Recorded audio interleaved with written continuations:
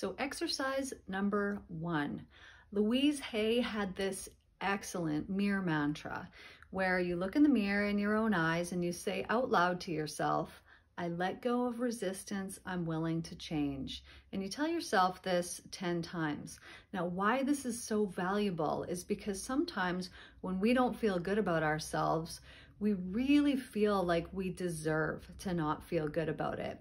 And our mind just works in this way that it wants to reinforce everything that we believe. So if we all of a sudden start thinking positively about ourselves, our mind will really try to fight us on this. So your exercise for today, and you can continue to do this for yourself for the next couple of weeks or until it feels really comfortable, is to go stand in front of the mirror, say this out loud while you're looking in your eyes, and say out loud, I let go of resistance, I am willing to change.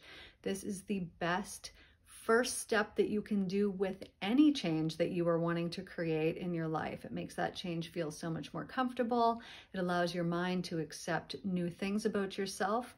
So this is your homework. I let go of resistance, I'm willing to change. Look in your eyes in the mirror and tell yourself that 10 times every time that you walk in front of a mirror.